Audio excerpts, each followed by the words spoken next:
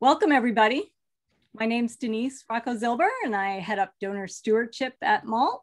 And I'm really excited to be doing another MALT 101. Thanks for taking the time to join us today. It means a lot. We got a lot of people who registered, so that made me very excited. It seems to me that says there's a lot of you who care about this subject. So thank you for taking the time to join us, taking an hour out of your day for this conversation. A little housekeeping, I want to hear from you, the listeners, the people who have joined us today. I've created a little quick survey that will pop up at the end of this presentation, this conversation in the web browser, so don't disappear.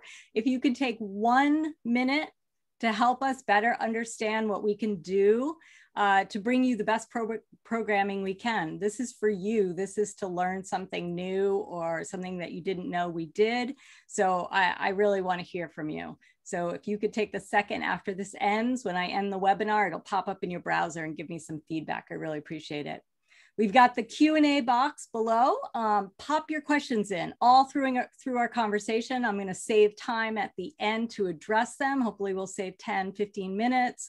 I promise if we don't get to them all, I will answer them. It may take me a week if we get a ton, but don't be shy. Pop them in there and we hopefully will cover a lot during our conversation. But that's what that's there for.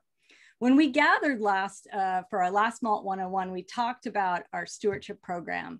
And we really heard the urgency about what farmers and ranchers need most right now, which is obviously water. Originally, our topic today, when we were planning this series, was going to be about climate. And really, this is what it's about. It's like, how do we build practices and systems to help us keep the little water that's coming to us right now and be able to support our farmers and ranchers with the true cost of growing healthy food during this. So this past year has been one of the driest in coastal Marin in the last century. Our food producers are scrambling to adapt to this drought. We could see, from what I've read, Marin and Sonoma counties lose half of its vegetable growers due to the lack of water. And right now, many ranchers are facing complex calculations. Do they sell off herds and risk flooding the market, which is really what is happening right now? Do they hold on and buy extra forage or hay and rent additional pastures? Which is very, very expensive, or risk grazing and further drying out the land. So it's a really tough time right now to decision-making during this. So MALT heard this call from our ag community, and in 8 days, we launched what we called the Drought, Resilient, and Water Security Initiative. And we did it on Earth Day, the last time we did this Stewardship 101.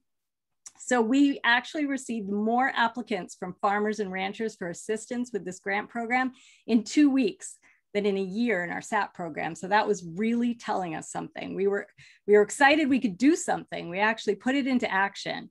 And you, our incredible community that comes in, tunes in, and supports MALT's work, heard our call to action and helped us raise the money. So we raised, and I'm happy to report today, $105,000 just for our Draws initiative towards our $250,000 goal, which we have over the next couple months to get to. So it's happening. The work is started, and that's what we're going to hear about today too from some of the people, that the projects are being built and implemented. This is not something that's going to happen a year from now. It's happening now. So we're really excited. And we're going to hear about how the drought is affecting farmers and ranchers and the ranchers and the collective action that many of our partners are taking to build this water security for the future of farming. So let's get to our great guests. I'm so excited. Today, I'm really excited to have Thane Kreiner, PhD, and our brand new MALT CEO with us. So he's about 8-9 weeks on the job, right, Thane? Welcome. So glad to have you here. Thanks, Denise. I'm glad to be here. Thank you. Eric Rubenstahl, Stewardship Manager and our project lead for our DRAWS grant program. Welcome, Eric. Thanks for having me. Excited to be here. Randi Black, Dairy Advisor to the UCCE Extension Program. Hello. Super excited to have you here. And your work is providing resources, education, and assistance to dairy farmers in the North Bay. So we're really excited for your perspective.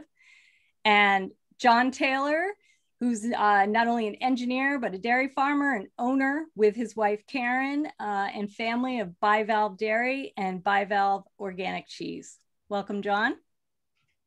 Great to be here. Thanks for coming. And also joining us is artist Diana Bulwarsny from Ink Factory, who will be producing the illustration that we have happening in the middle. And Diana's, I think, in St. Louis right now. So welcome. I did, when we were building this out, I chose to bring a dairy farmer and invite Randi for this because I think we are aware dairy operations do use a lot of water and probably were some of the first to feel the effects of the drought. So I'd love to start with you, John. I'd love to see if you could explain to us, like, I know every farm and ranch is different, but where does your water come from and how is the drought right now affecting you? Can you give us a little perspective on that? Sure. So we're located about 2 miles north of Point Reyes Station in BiValve, California. It was actually a historical train stop. And being an engineer, I looked back at some of the original train maps and saw a picture of a two-way valve, so 2 triangles with a little T handle. And so that was an indication of where the train got its water. And historically, this is a great water producing ranch. We typically get about 40 inches of rain in a year. And going back to last year, we were grazing our cows in January. And so we started feeling the effects of the drought about 15, 16 months ago. And so our ponds barely filled last year. And I know the Nicasio Reservoir didn't overflow at all last year. So we started watching this and it just kind of played behind the pandemic because there was so much focus on the crisis that was in the world and even still today. So we had our cows out grazing in January and February and March and April, and all of a sudden, you know, it's starting to go away. And the grazing season being very short, we started planning early of what the fall was going to look like. And in 2020, again, we should have gotten about 40 inches of rain on average, and we only got, I think, 11 or 12. So that's a true indication that our streams were not flowing. Our crops that we had planted, looks like we got about maybe 70% loss this year from pasture and hay and silage. So we have to replace that with something. And that something is going to be either water that we're hauling in by truck. We're fortunate enough to actually have municipal water here at the ranch. We're the end of the line. And that services the dairy and the houses. But it's also very expensive water. And so even though we would not have to haul water in from Point Reyes, it still comes in at expense. And how long would we be able to provide that water to livestock?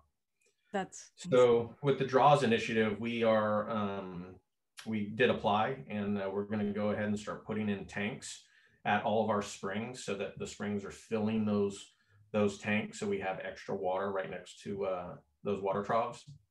And then we're going to start pushing water around with solar and try to do the best we can. Wow, that's amazing. How much are you, can I ask, does it cost to buy water to do this right now? So we haven't gotten our first bills yet, but I think it's somewhere in the tune of about $400 to bring in a truckload. And to water 500 cows, that's probably going to be around $900 a day. Wow. Wow. So the really tough decisions are coming. They're right in front of us. Here at the home ranch, we have the milking cows and the baby calves. All of the other mid-aged cows are off at other ranches right now because we have water and feed for them there. But as soon as that goes away, we're going to have to bring everything back to the home ranch and then maintain what we can. Wow. Unbelievable.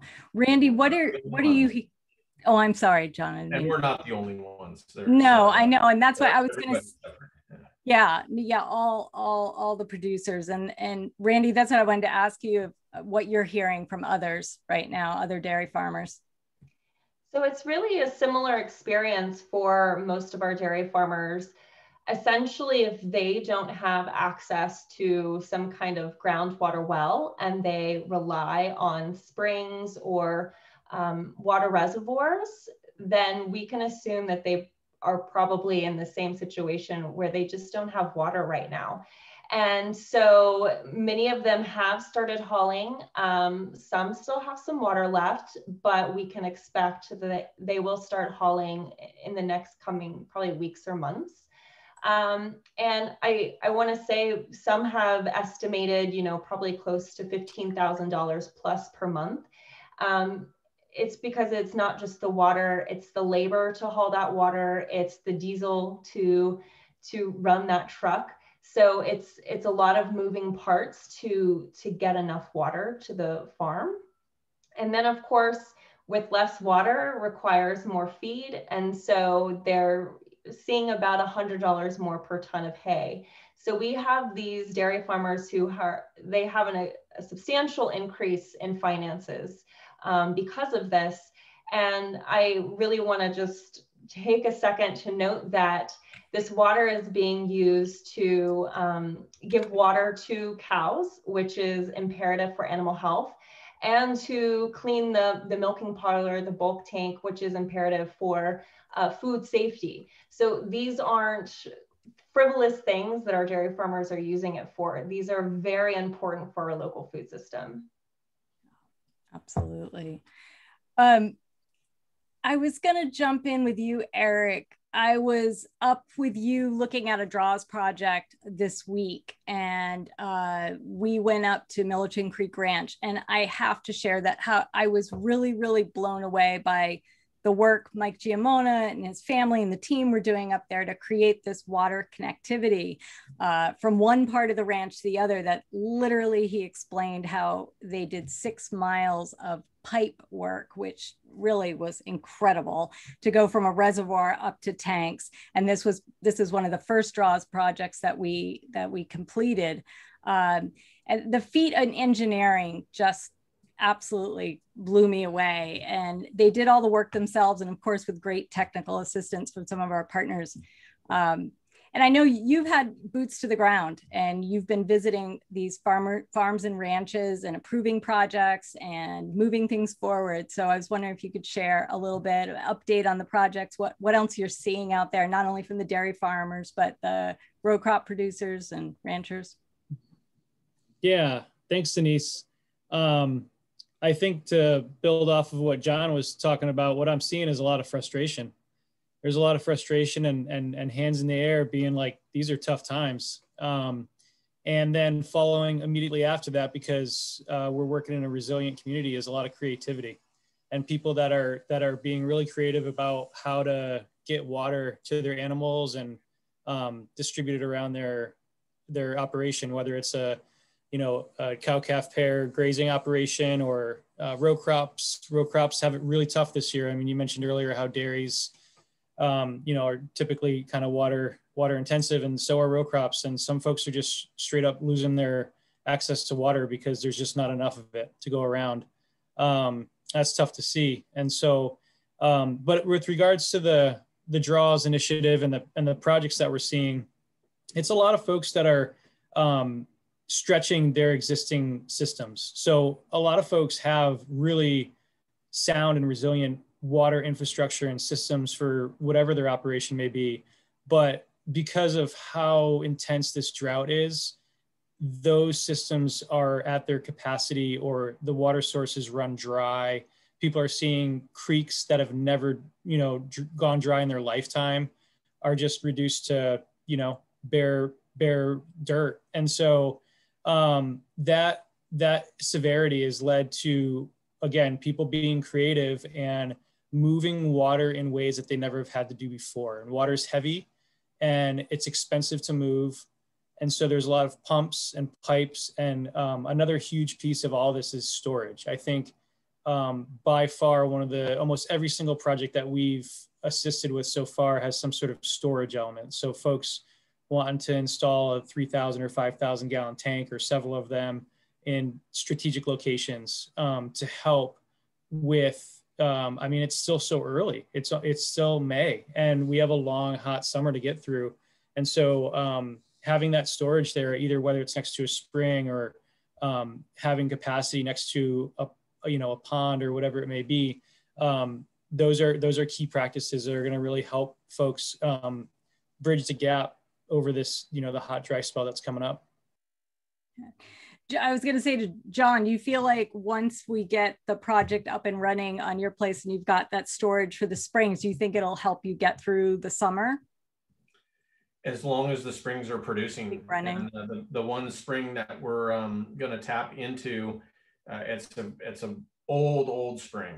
And so we've got some restoration that we need to do there just to make sure that the water that's going into that spring is being completely captured.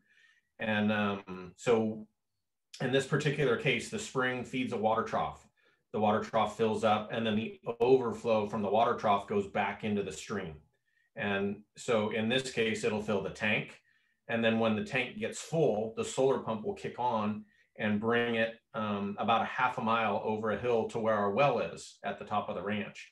And then it's going to connect into our existing well system that'll bring it back down into the dairy. So as long as the well and the spring are still producing, then it should work fine.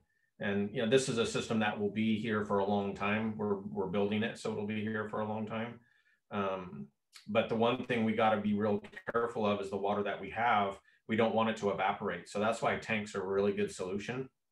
And the two freshwater ponds that we have right now that are filled by rainwater, they're both very low. And so we're considering bringing in a very large pump to fill to drain what's left in one pond and put it in the other one so that there's less surface area. And I don't know how long or how much diesel it's going to take to pump that water over, but that comes with an expense as well. Everything comes with an expense, right? It's not easy. And we'll also be trying to put in a central filling station so that if we do have to start procuring water by truck, that the truck can come to a central location and then we can pump it into our existing network. Oh, wow. Wow. And I just want to say that I have put our drawing up into the top boxes because we were having a little connectivity problem and it was a little fuzzy and I didn't want people like going blind, but I will check it and see if it's gotten a little sharper, but if not, we will have a final drawing at the end of this we'll be able to share with everyone. I wanted to ask Thane, I wanted you to jump in and maybe talk about, this work isn't all on MALT. We can't do this as Eric was mentioning, this is partnerships with many of our partners. So maybe you could talk a little bit about the collective action that you've been talking with people to support this work.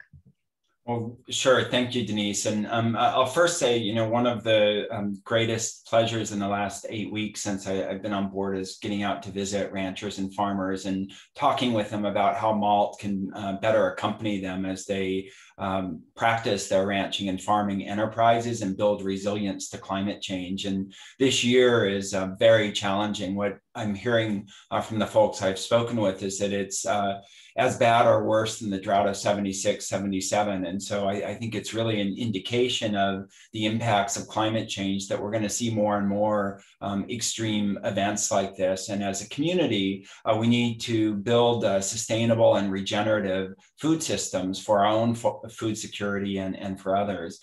So we have a drought working group. It includes a large number of organizations, the Marin County Department of Agriculture, the Farm Bureau, UC Extension, of course, and RCD. And MALT really thought about coming to this conversation in terms of our role as an agricultural conservation trust, and the first in the United States focused on agricultural conservation. And so when we're acquiring land easements, it's a perpetuity, it's an impact perpetuity to keep that land in agricultural use with all of the commensurate benefits for biodiversity and ecosystem services that go along with that. in addition to the conservation easements, we have a responsibility, therefore, to work with the farmers and ranchers and help them develop and embrace practices that create resilience to climate change and that are both environmentally and economically sustainable. So when we thought about what can we do in the context of this drought, we wanted to really choose something that was focused on the long term, because again, we're an impact perpetuity. So we're looking at long-term water solutions, development of springs, like John mentioned, water storage, as Eric talked about. And those are great things to do right now. The demand that we have had far exceeds the amount of capital that the board initially allocated. I'm really grateful to them for embracing our vision and the team's vision under Eric's leadership to build and launch this program in only 8 days. It's a pretty phenomenal and total team effort. But there's a lot more that we can do to help keep water on the land. And one of the things, and John's on here, so I want to sort of pass the talking stick to him as an example, is the practices of carbon farming, for example, and regenerative agriculture. If you have more carbon in the soil, it becomes more hydrophilic. And when we do have rain, it keeps more water there, and that replenishes the groundwater. So we're starting to build these systems in ways where there's a virtuous cycle. You have more carbon in the soil, you keep more water there, you have more water, you can grow more forage. And that's something I'm seeing on ranches and farms that have practiced carbon farming, is they still have some forage in the areas where there is carbon farming taking place. So that's a really important consideration. John has a number of other really innovative practices going on, including Randi talked about the water that's necessary for food safety in dairies, and we all want to have safe and nutritious food. We all have a responsibility to choose where that food comes from, and I think focusing on local food production really gives us a line of sight to the food, how it's produced, the impacts on the environment, and dignified livelihoods all the way through the agricultural value chain. But using that water that's been applied to clean the dairy after milking and actually upcycling that is something that John's doing some really innovative things with on BiValve. So I'd love to pass it to John just to share a few of those things I was able to see a few weeks ago. I think this is what we need to think about as a community. How do we embrace more of these practices to create more resilience? Sure, yeah, thanks, Thane. So historically here at BiValve, the effluent water that is produced by the dairy was stored in ponds, and we've got quite an irrigation network that we go out and we can aerate our soils and use a no-till drill to put seed in the ground, and then we irrigate. And that when we irrigate, it's going deep down into the soil, so it's doing good. And so as of late, we all know how sensitive our planet is becoming. And so there's a lot of good programs that are being put into place. And one of the programs that we are participating in, and we've got great team members here, Eric's involved and Randi's involved, the CDFA and the State Water Board put together a program where they wanted to reduce greenhouse gas emissions. And this is across the board. And so in the agriculture sector, specifically to dairies, the management of that affluent water is where the greenhouse gases are being released because of the evaporation of the ponds, so the lagoons. So one of the best practices that we chose to do here at BiValve is our loafing barn that holds 350 cows inside. They each have an individual bed and an air mattress that they can stay during inclement weather. And that's also where they eat twice a day. So you can imagine if you've got a couple hundred cows in that barn, there's quite an affluent runoff in those alleyways. And we currently clean that barn with 10,000 gallons of water every day. And all that water drains down into a pond. And then we save that until we want to go ahead and irrigate that out on our pastures. And that's been doing really well for many years. But understanding that we want to reduce the greenhouse gas emissions, we applied, and Randi did a lot of great work for us in getting this grant. And so we are converting that loafing barn from a flush system to a scrape system. And the technology is now such today that we're going to install a bunch of robots in that barn, and these robots will go around kind of like a Roomba, and they will vacuum up the effluent water. And there's dump stations that will collect all of that effluent and bring it to a central location, by which we will pump into a manure separator. So we'll pull all the solids out of that effluent, and then they drop into a composting vessel. So it's a vessel that's about the size of a 40-foot sea container, and it moves very slow. And after about 3 days, it's coming out as compost. And to me, that's really exciting, because we know from the early days, being one of the pilots for the Marin Carbon Project, that when you apply compost to pastures and rangeland, it allows more carbon to be sequestered into the ground. And at the same time, we're growing more forage. And the cheapest, most nutritious source of forage for our cows is pasture. And we are an organic dairy, so we certainly have a pasture requirement that we need to meet. They got to be out on pasture for a minimum of 120 days, where they're getting 30% of their diet from pasture. But historically here, we get well over 200 in the 220 to 240 days. And so this will allow us to get our cows out on pasture even more, and at the same time sequestering more carbon. And we're reducing greenhouse gases at the same time. So now our carbon footprint is becoming smaller and smaller. And so, but we're not done, because now we still have this affluent water, which is very rich and nutritious with micronutrients. So we are going to be the first commercial operation to actually harvest an aquatic plant called lemna. And so we'll utilize that water, and we'll put it through a methane digester, and that becomes the food for an aquatic pond that's inside a pair of greenhouses on farm. And the growing cycle of this lemna is about 30 days. And what's really exciting to me as a dairyman and as a farmer, we are currently giving our cows about 10 pounds of alfalfa every day. And that's coming from outside California. It's very expensive for hay right now. And so this product is going to displace that hay 10 pounds per 1 pound of lemna.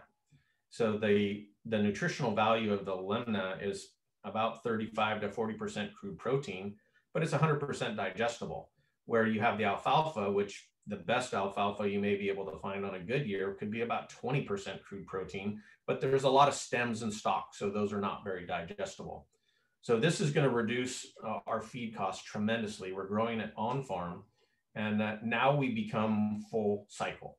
The carbon footprint becomes neutral, and with us investing in a carbon farm plan for all 3 of our ranches, we now potentially could sell an offset through cap and trade, through a company that may have a requirement to reduce their carbon footprint by a certain percentage. And if they don't reach that, then they can use our credits as an offset. And one other thing that I'd like to mention is that the compost we will be producing off of the dairy here, I'm told, will be able to be applied to over 10,000 acres of agricultural land. And we currently operate about 1,500. So again, maybe a potential opportunity for a revenue stream. So, Karen and I were in the toughest of times right now, and more tough questions or answers are coming. But we're also looking toward the future to see what's next, because the solutions today are not necessarily going to be needed tomorrow. It's going to be continuously changing.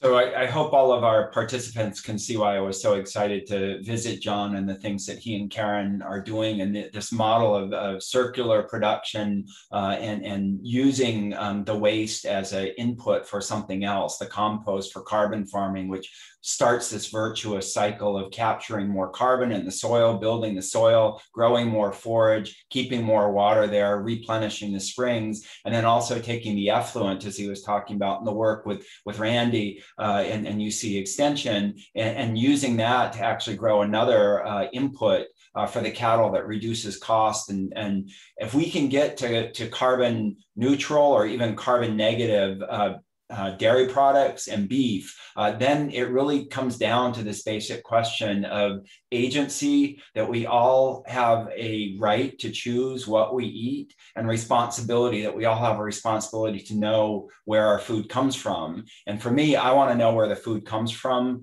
locally. I want to know how it's grown, who grew it, and I want to know how the animals were treated, if they were treated humanely, and if the food was produced in a way that is good for the environment and restores biodiversity. And that's the kind of thing I see John and many other malted ranchers and farmers doing with programs like the Stewardship Assistance Program that Eric's been leading, with protection of riparian zones, with carbon farming in partnership with Marin Carbon Project, and then the Drought Resilience and Water Security initiative that we launched very quickly. So I don't know, Eric, if you want to jump in about any of the other things related to water security. And Randy, I'd love to hear some more from you about seeing these practices more broadly adopted, and the ways that UC is thinking about bringing all of the great research that's going on, like at UC Davis with the methane supplements, to getting us to carbon neutral and carbon negative cattle for beef or dairy. Who wants to jump in first? Eric, you gone? All right. Sure. I was going to offer Randy jump in, but I can, yeah, I guess, Thane, your question being more specifically, what are projects that we're seeing as part of the DRAWS initiative? And also the connection with the carbon farming and the work that we've done there. So sort of tapping into some of the things that are going on, you know, on many of the ranches and farms. Right. Well, yep. I'd say that the DRAWS initiative is certainly related to a lot of the work that we're doing with the carbon farm planning. The difference being that the DRAWS initiative is more an emergency relief sort of package to help with right here, right now, this summer. Carbon farm planning does have a long-term lens to it. There's certainly conservation practices that overlap substantially. And I'm thinking of one project in particular that has it's a chicken farm with about 11,000 chickens and has a carbon farm plan. And one of the biggest restrictions in implementing practices is water, and not having enough water to, say, for example, implement a hedgerow or other things. That everything takes water. We all need water. The grass, plants, trees, us, the animals, everything. So water is key. And so if we can help develop that water storage, that opens up the doors to other carbon farm practices that have been identified in a carbon farm plan. And again, a lot of another couple creative projects, rain catchment systems, which we need rain obviously to make those effective. But in theory, we'll get some in a couple months. But thinking long-term or longer, medium-term, implementing a rain catchment system. So setting up your gutters so that they feed to a couple of tanks or a tank, and then piping that and plumbing it into your existing water infrastructure. And then some folks taking it, using that creativity again to say, well, let me place that tank in a location next to a driveway where a big water truck can come in and fill that same tank in the summertime. So in the wintertime, the tanks are being filled by excess rainwater that would normally fall down into, maybe some manure heavy areas and around the barn and where the cows are hanging out in a stormy time. And so, yeah, moving that water into a tank and keeping it nice and clean, straight from the sky to the gutters to the tank. So improving water quality and increasing water quantity. And then in the summertime, when it doesn't rain for 6 months, having a truck come in if need be and fill water into that same tank and have it pump up into an existing system of plumbing. So just a couple examples there that I guess could maybe kind of bridge the gap between the DRAWS initiative and carbon farm planning. Thanks, Eric. Randy, do you want to jump in? Sure. And one thing I will say about the idea of rain catchment is our dairies have a lot of infrastructure, and so they have a lot of roofs. And so it really is a great opportunity for them to capture a lot of water. And I think in the past, you know, we don't have these systems already implemented because they've been told not to do this. And so it's really something that they are being encouraged to do now, because we need that water on the farm, and we need, if we have extra, we can use it in other better ways. So I will just quickly touch, you had mentioned something about the enteric methane reduction feed additives that they're working on in Davis.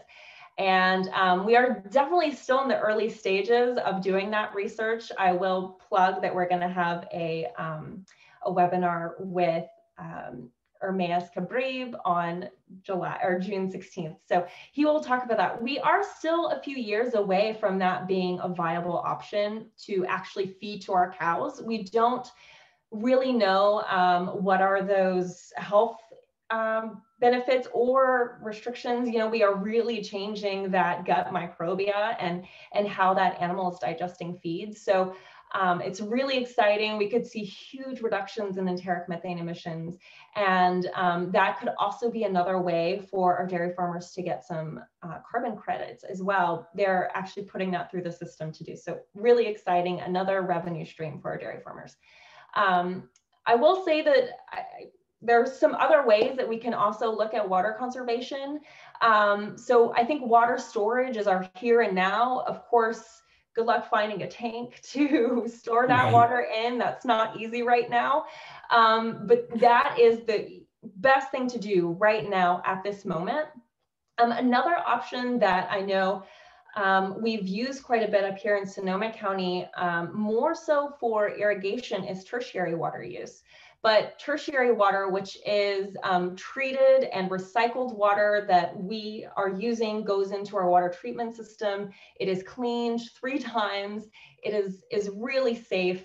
That is an approved use on organic dairy herds to give us drinking water for our non-lactating animals. So that is something that there appears to be available in Marin County. It's not approved yet to use, but it is a potential option that our dairy farmers could maybe use when it's approved, and then in the future. Our dairy cows are such recyclers. They take things that we can't eat, we can't digest. They do that for us. And this is just another addition into that recycling cycle that they are doing for us. Another thing that our farmers can do now when everything is dry is looking at removing sediment from their ponds. Over time, those just kind of fill up with sediment at the bottom. So a lot of that storage capacity has been lost. And so getting some of that sediment out could be great. And then looking, you know, at the future, what are some drought tolerant plants? And we are doing some research with that at UC Davis and in ANR to look at what are drought tolerant plants that still are pushing productivity in our cows, because as soon as we lower productivity, we've now lost efficiency. So we really need to keep a balance in productivity and efficiency in our cows. So those are some things. I will say John's already working on solid separation. And another benefit of that is when we pull those solids out, the effluent that moves into that manure pond is now much easier to fertigate. So he's got that water that he in settling ponds and having more work and labor associated with using those nutrients. So John is kind of doing all the boxes, ticking all the things, doing great work. And we just kind of have to keep moving forward. Yeah. Thanks, Randy. So there's an interesting question in the chat about are we going to have a documentary on what John is doing? And you know, I would say that's a broader question for all of us who are working with ranchers and farmers in Marin County, is how do we capture the best practices that both drive regenerative agriculture, keep more water on the land, produce more forage, but also generate income or reduce costs. So that's something you know, I think is really part of the future of MALT's vision is working to translate some of these ideas into practices that can be implemented in partnership with UC Extension and other organizations that have been working and continue to work with the farmers and ranchers. But John, do you want to talk about when are you ready for a documentary, sir? There's a lot of really interesting stuff going on there. By the way, if people don't know, lemna is also called duckweed, and I have it growing on one of our ponds, and it's kind of a pest plant. But after visiting John, I said, well, if he's feeding it to his cattle, if that's the plan, then I'm going to try feeding it to my chickens, and they love it. They eat it up. They get all excited every morning, and it's very high protein. So I think these models of taking the effluent, the waste from one thing and turning it into an input for another are the direction we need to head in general with our food systems. John, over to you. Yeah, so this is a product that can be fed to all sorts of livestock and can go to ruminant animals, sheep, pigs, cattle, chickens, ducks. The sky's the limit. And as we get more and more into the science, there are some lemna that are very high in protein. Then there are others that are very high in starch. So as we start to build rations, a ration we call the TMR on a ranch that we are feeding, we have a feed wagon we put all the feed ingredients into. You want a nice balance between starch and protein. And so we're going to start out by using a varietal that's higher in protein, but does have a starch value. And as we launch it, we're going to take a small group of animals that are between 6 and 9 months. And we know by what they're eating, they're going to be on a growth curve. And so as we start to displace some of the feed that we would normally give them with the lemna and feed them out for 30 days, and we'll weigh them at the beginning and we'll weigh them at the end and see if they're still on that growth curve. And once we do that and we get the data back, then we're going to go ahead and implement that into the dairy cows.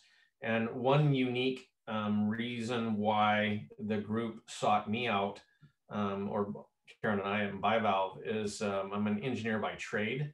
So I understand the technology behind what they're doing. But I also have the ability, because we are an artisan cheese company, we take our milk to our creamery in Petaluma. And once I put that milk into the cheese vat and make cheese with it, we're going to take all sorts of measurements, and we're going to get yield, and we're going to have flavor profiles, and I'll have an immediate adjustment.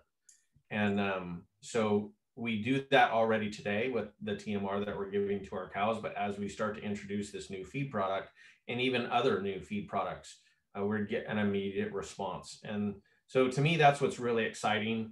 And not really to plug BiValve today, but what Karen and I have always talked about is we do everything here from pasture to pallet. So we are in control of every aspect, from the soil to the forage, to caring for these cattle, to milking the cattle, making cheese, and then putting those byproducts, which are actually, good, positive things, back to work on our ranch. And the goal is so that we have a 0 or a negative number. Yeah.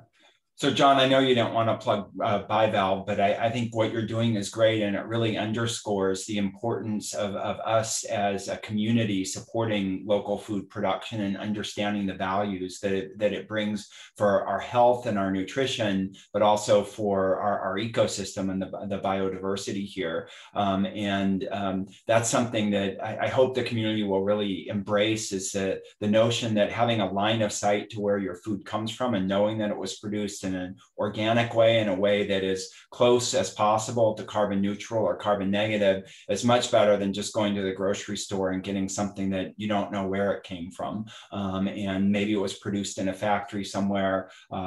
That's a real advantage when people are making choices about what they want to eat, is having that line of sight to where it came from.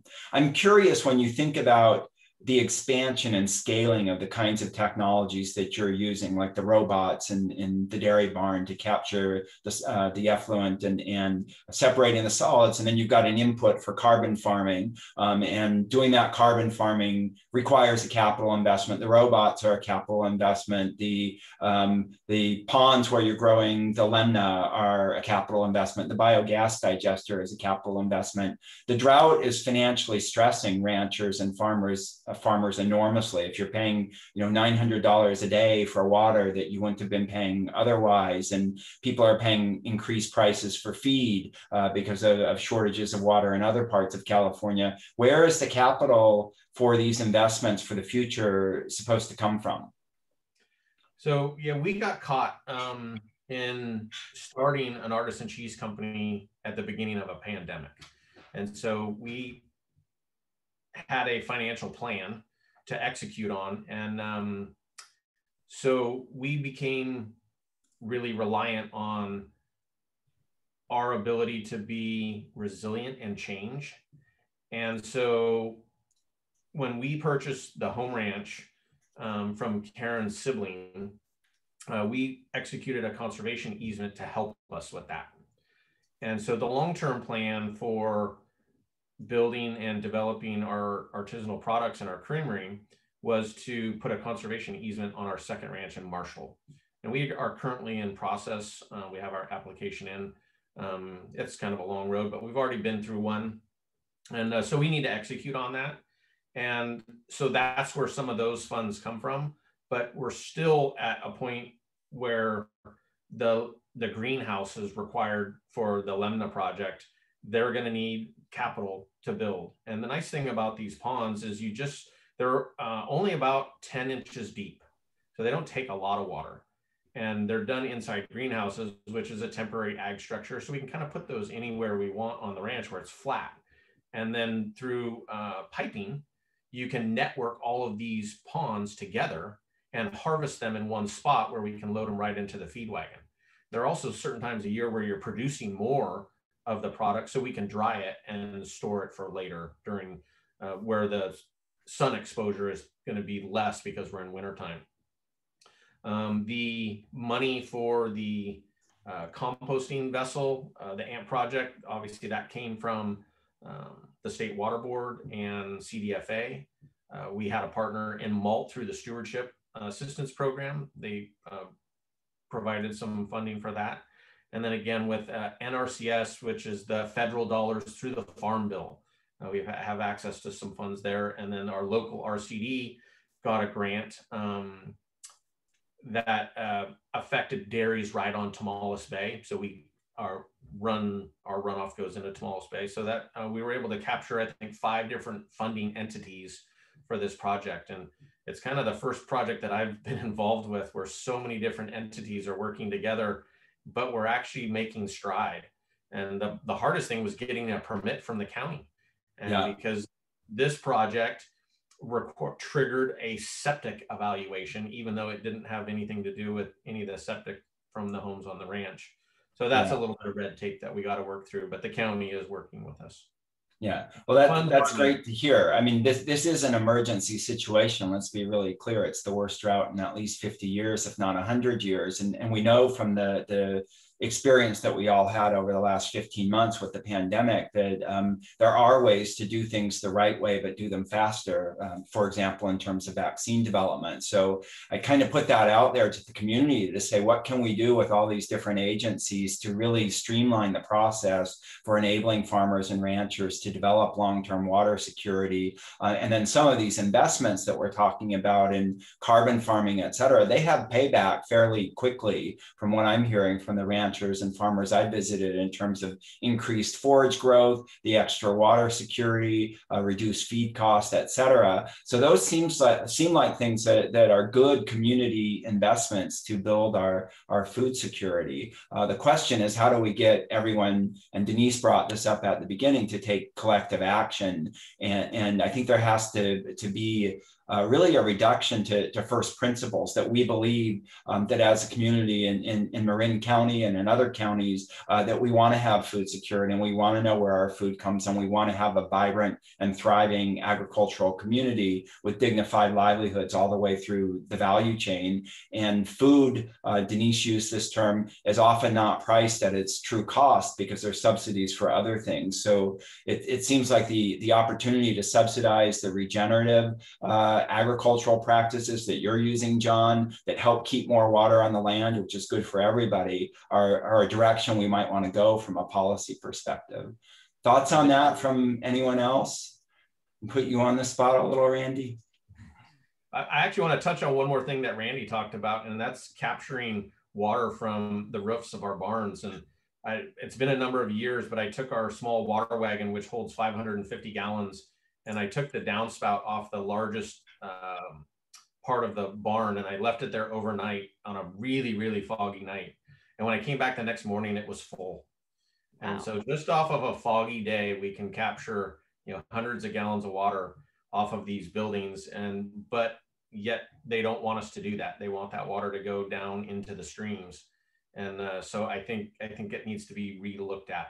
Yeah, well, there's a bigger issue that you're bringing up there that I've been thinking about and talking about, which is water capture from air technologies. And again, pointing to the UC system, really fascinating research going on at UC Berkeley with metallo-organic frameworks, and particularly effective in areas where we have a marine layer, which we definitely do in this area. In fact, I have to put on my jacket tonight before my next meeting, which is out on our ranch.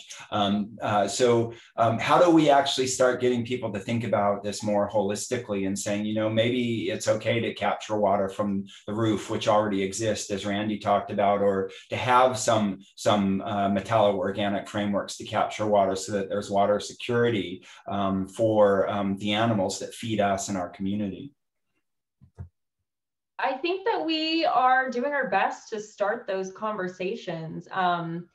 Our county supervisors, our local legislators are very aware of this drought, and they are really taking a lot of action. Our local supervisors have actually committed quite a bit of money to help our dairy farmers with water hauling.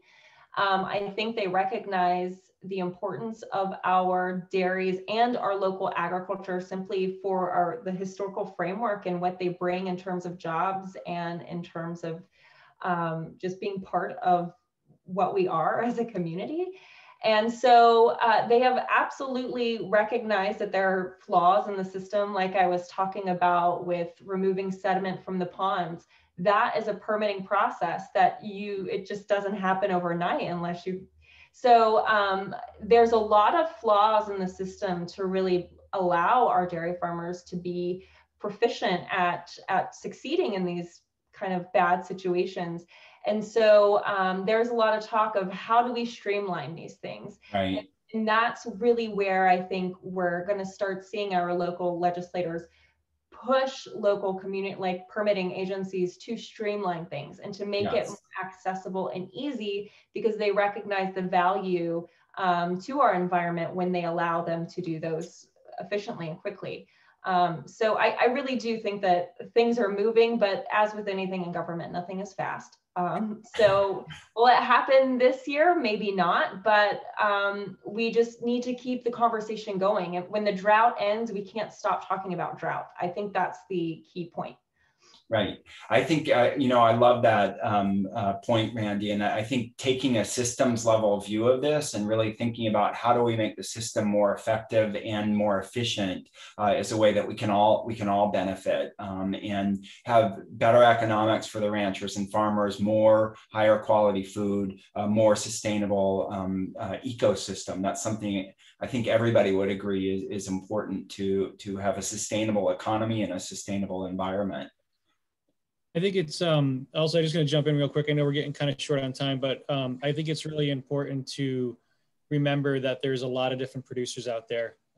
Dairies are certainly a big part of it, but there's vineyards, there's row crops, there's cattle, sheep operations, chickens. There's all sorts of different types of agriculture in the community, and everybody's got different needs. And there's very different you know, it's like you need a Swiss Army knife to really look at all the issues that are out there and try to, there's no silver bullet, and everybody's got a little different situation that ultimately, just like you keep, you know, saying, Thane, there's key goals that I think we all share, and how each ranch and how each producer gets there could be slightly different. The needs of each producer vary greatly. And I think as a collective whole, with our excellent partnerships that we have for all the conservation organizations working within Sonoma and Marin County, together we can get there, and we can help everybody, no matter what you're producing and whatever you're doing in agriculture. So yeah, and combining that with what Randi was talking about and trying to streamline the regulatory process that everybody's up against, it can just be really painful and long and stressful. And so, yeah, I think we're working on it and getting there, which is exciting.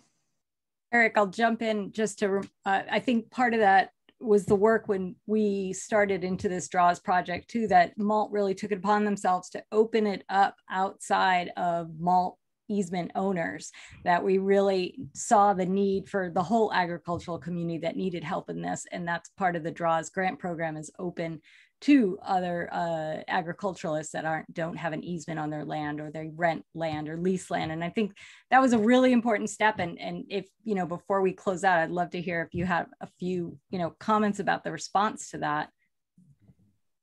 Yeah, I think we're all realizing with not only drought, COVID, all these sort of major events transcend political boundaries. They transcend ranch boundaries. They're watershed level, they're state level, they're beyond that. They're global, right? And so how does a local nonprofit help address such a massive issue? And so one small step that we took was to be more inclusive, to include the entire county outside of the MALT easements. And yeah, there's been some interest from non-malted landowners, and the majority of the applicants are still malted. But I think ultimately people are excited about the idea of being able to participate in this sort of emergency relief package that MALT is offering for a short time period. And so, yeah, it's something new that we're trying, and not sure if it'll be for the long run, but it's something that we'd like to offer, at least in the short time. Yeah, great. And just one other comment I wanted to jump in, Denise. I know we only have a few minutes left, but working with our partners, there is a consolidated list of drought resources that we and our partners have put together to make sure that farmers and ranchers are getting consistent and as comprehensive information as we have. Things are changing. I think, you know, we went from a D2 to now a D3, now D4. And so the things are changing, and we're trying to keep that updated. But pretty much all of the organizations and agencies working together as the drought meeting are coordinating the information that we share with farmers and ranchers. And you can get that on any of our websites, and there's a PDF we can send around. And I really do think it's a manifestation of taking collective action to address the emergency situation and provide the right kind of resources based on what organization you are. So Randi mentioned the county allocating funds for water trucking, which was, you know, something really important early on. There's other sources to support that, and feed starting to come up now. But I think if we could apply that same sort of framework to driving the systems level change, to streamlining some of the permitting process, because that has come up on every single visit that I've made to a rancher or a farmer, is how burdensome that is. And it's not something that we want it to be burdensome. We want it to be least burdensome and most productive for everybody, because we have a shared vision. As Eric said, it's not about politics. It's not about boundaries. It's about creating a better food system for all of us, and one that's more resilient to the impacts of climate change, which are going to continue to increase. And we have an opportunity to do something about that in Marin County by leveraging all of this land and using it to capture carbon. So I think that, you know, that's kind of the collective action that we imagine. That's right. I love that. I want to apologize for our drawing not happening. Poor Diana got stuck in a storm in St. Louis, so that's why she lost connectivity. But I think she might have done the drawing, and we will share that when I share out the recording of this for anybody who would like it. I'd love it to ask anybody who watched this and share it with a friend. Get on social media with us to continue this conversation. It's a great place to find out what's going on and hear from different people, our partners. And really check out our MALT website, because we've launched hikes. Join us. I think we have some coming up at Black Mountain. There's some wildfire hikes, so please check those out. And lastly, I will just give the big plug from MALT to donate to Drought. If you haven't done it, we are just a little less than halfway. Our goal is 250,000 for the next couple months. I'm sure this will keep going because the drought is not going away, and we really want to help and implement as many projects as possible. This money goes 100% to the Drought project, so you can find that link on our website on the front page.